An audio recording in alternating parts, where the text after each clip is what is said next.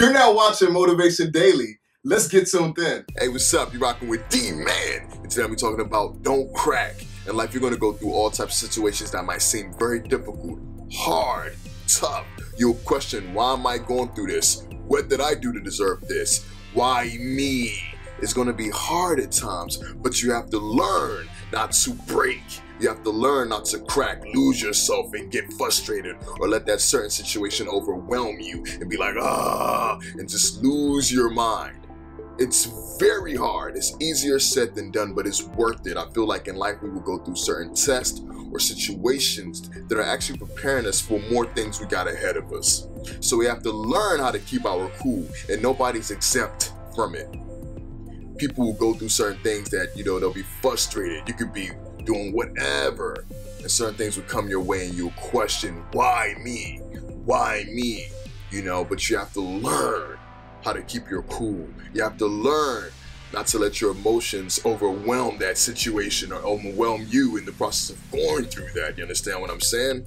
So this is what happened. I was driving and the car I was driving broke down on me. I was like, why did this happen? Because my car recently broke down a couple weeks ago. So I was like, why did this happen? Like, what's going on? And it was kind of frustrating because I'm over here working and I'm driving, doing my thing. And the next thing you know, the car just breaks down and I'm just like, So I'm just there sitting down. So I asked somebody, hey, can I get a jump? The person was like, nah, I'm sorry, I'm working. Okay.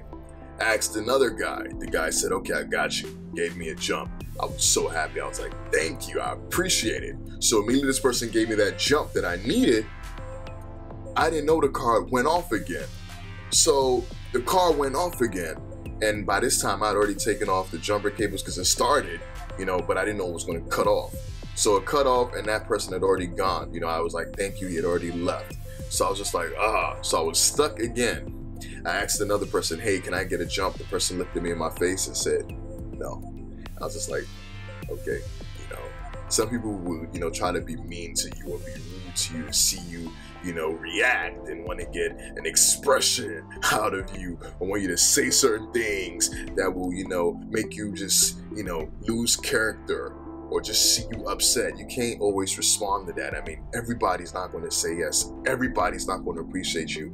Everybody's not going to like you. So you just have to understand that that comes with the game. It comes with life. That's just how it is. So people were just passing me. My peoples are calling me, trying to make sure I'm okay. Like, yo, are you all right? I'm like, I'm good. It's kind of irritating. It's frustrating. I didn't like it. And in that moment, I could have easily said, man, what is this? And snapped and been angry. But that wouldn't have changed the situation. It wouldn't have changed the fact that the car wasn't going to move. And if I'm angry or I'm reacting, I'm overreacting, I'm just upset, I'm acting some type of way, I'm not going to want to have anybody help me because I'm frustrated in that moment. And people don't need to see me like that. You understand what I'm saying? So I just had to calm down and try to find help. So some moments I just sat back, and then some moments I would ask people. So I asked this young lady, I said, excuse me, miss, do you mind helping me, jump my car? Very nice, very polite. She helped me. In the process, it got to one point, we did it one time. The car came on, then it went off again. She parked her car. Then she came back again when she seen my car was off and helped me and stayed there. We were together for maybe 10 to 15 minutes. She helped me. She didn't have to do that. She was doing her own thing, but I asked her for help and she gave me that guidance. She gave me that help I needed. And we were just there trying to figure it out and see if we can get the car to start. So, in the process of us doing it, sometimes when you're applying the jumper cables, you don't want them to touch because it can cause a big spark and you want to avoid that. So, I had plugged it to her car and I plugged both to my car, but in the process of me taking the other plugs to her battery, I was like, oh, let me take one off mine. So I took one off mine and I put both on hers and we were just trying to jump the car, but I forgot I removed one of the plugs. I removed the negative plug. So we were there for like 5 minutes. She was like pressing the gas and I tried to put on the car and it didn't work. And something was like, uh-oh, you forgot to put the negative plug back on your battery. So I went back and I put it on. The lady was nice. She still had patience. She helped me out. So we were there for another 5 minutes when we got everything under control and the car started. She said, hey, if you need me again, let me know. That's a merited favor. In the process of going through certain things that you don't like, you have to pay attention to the signs. You have to pay attention to what's going on around you. Like, I wasn't happy at the situation, but I was very grateful for the help I received. So I left. As I left, the car was acting stable, then it started acting up again. And the car died on me again. Before it died on me, I was able to get to a good place. I started to see it acting up and twitch and just going all over the place. So I got to a place where I felt comfortable. I was like, okay, well, at least I made it here.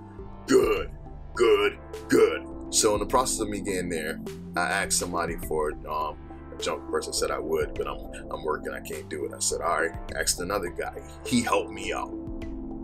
My battery, went off again. I just said, because sometimes people will help you and you don't want to like test their patience, because they're being kind, especially in this time whereby like everybody's worried and nobody's really trying to come in contact with people because what's going on. The person asked me, you got gloves? I said, yes, and I was very grateful, because people are scared and I don't blame them. People are worried and want to stay safe. You got to. So I wasn't taking everything to heart. I was just paying attention to what was going on around me, so he helped me. But then my phone was dying. I even texted 911. I'm grateful to that operator that sent the police officer out to help me. That officer came, he tried to help me too. The car came on and went off again. Then out of nowhere, somebody at the restaurant saying that we were having difficulties. The person just walked up to me and tried to help me too, and took his time. And we got the car to start, but then it did the same thing when I started driving off and went off again. And he seen me. Instead of him to be like, oh, let me leave that person I tried to help, let me go back to what I was doing, he came back and stayed more with me and tried to help me in that process. And I was just like, wow, this is great. I appreciate this. This is real. So the person really took their time to help me. So in the midst of going through certain situations that are very tough and that are hard or difficult or you don't understand, instead of you cracking and being upset and saying, why me? Why is this going on, and getting all angry and stuff, be grateful for the things that actually are coming your way. Pay attention to the people that are actually trying to help you who didn't have to help you. The car broke down. We needed to push the car. He started pushing a man from out of nowhere came and started pushing and helped them too. So I was very grateful for everybody that helped me. I was very happy. That man didn't have to do that. And sometimes when people help you, they expect you to give them, some type of coin or token for what they did, for whatever good deed or for whatever aid they, lend it to you. You understand? It's happened before. I've asked somebody, help me jump the car, and they said, you got cash? And I'm just like, okay. And I'll give it to them, like, thanks. But that's usually something I would just do. I'm not going to really request money from somebody for helping them because I'm helping you. I'm not saying pay me and I'll help you do something. I've been there, it happens. So I feel like that's good karma coming back from me helping people times whereby even me, I didn't want to do it. But I was just like, it's a good thing to do, so let me do it. But you have to be conscious too and safe in the process of helping certain people, and always remember and be alert to certain situations, because there's been times people have helped people and they've, suffered because those people probably had a bad intent. So pay attention to, where you're doing it, your situations, and, the times you choose to do it. Always be safe.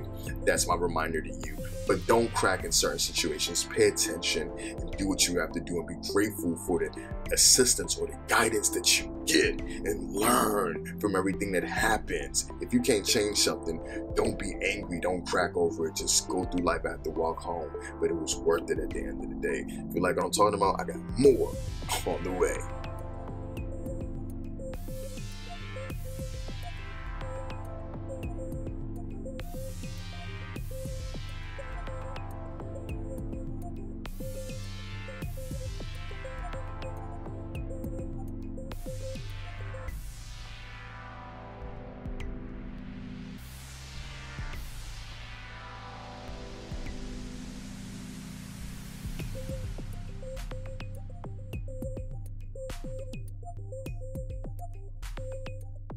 Hey, if you like what I'm doing, make sure you subscribe to this channel. Also, don't forget to turn on the notification bells to see more content that I drop on a daily basis.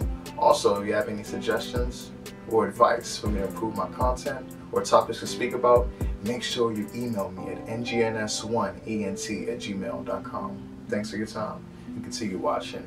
D-Man!